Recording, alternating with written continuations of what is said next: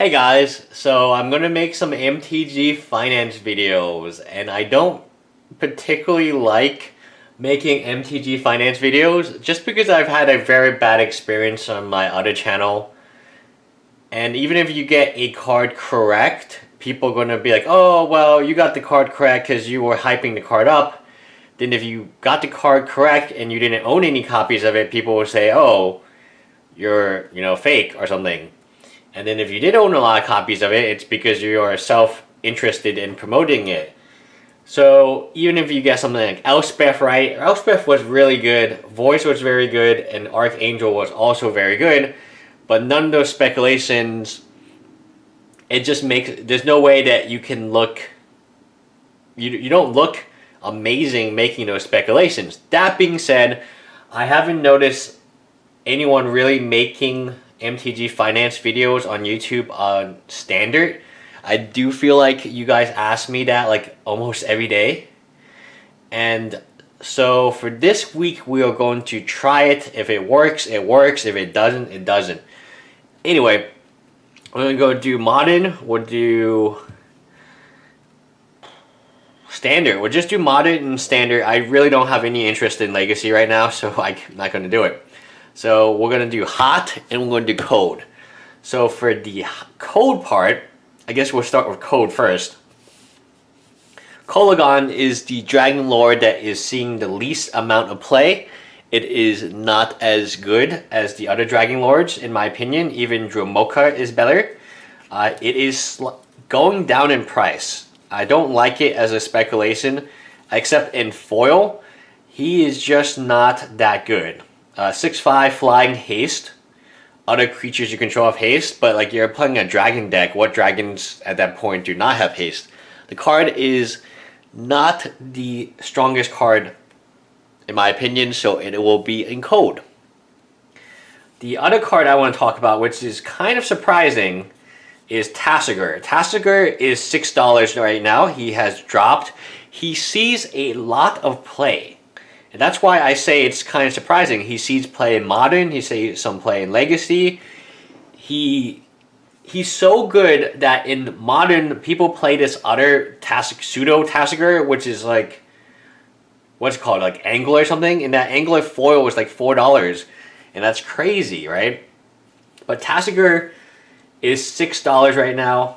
I don't know what's happening to his price. I can only speculate that a lot of it, he's been open quite a bit, and because he's a non-mythic, he's relatively easy to get. I don't know if I want to go into Tasigur right now. I'm not sure, but at $6 or $7, he seems extremely low given the amount of play he is. But I would say stay away from him a little bit. And the last card, the Ujate's Command, or Ujute's Command, depending on, I'm sure somebody will leave a comment below to tell me how to pronounce it. Anyway, this card is not good. It is not valuable. It is overhyped as the pre-release promo. It just isn't good. Like, the picture is pretty cool. I do enjoy the picture. But I believe the regular one is $2, $3, maybe $4. And the promo foil is also $2 to $3 or maybe $4 at most. This card was trading extremely well at pre-release. People felt like this would be the command with Magic. So Wizard of the Coast does a semi-good job picking promos as buy box promos. I feel like they have missed on this one. They have missed on Eidolon of Blossoms. They have missed on, what was the last one? Shamanic Salmon. The one that was supposedly the card draw in green. They missed on that card as well.